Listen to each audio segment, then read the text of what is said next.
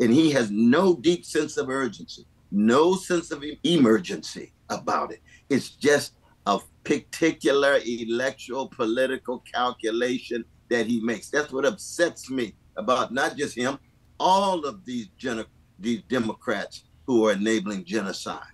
Each and every one of them, from the House to the Senate, the State House, the City Council. If you can't meet this moral test, it's clear that you have hardly any moral fiber in you as human beings. Now, as politicians, you can play the electoral game.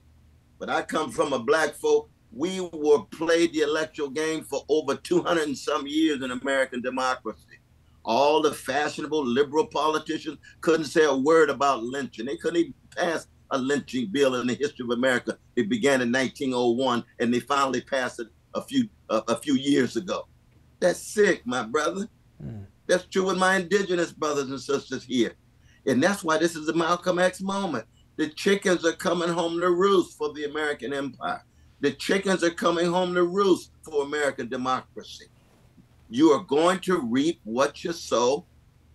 Sooner or later, truth crushed to earth shall rise again. Lies hiding crimes cannot live forever. This is what we're experiencing right now.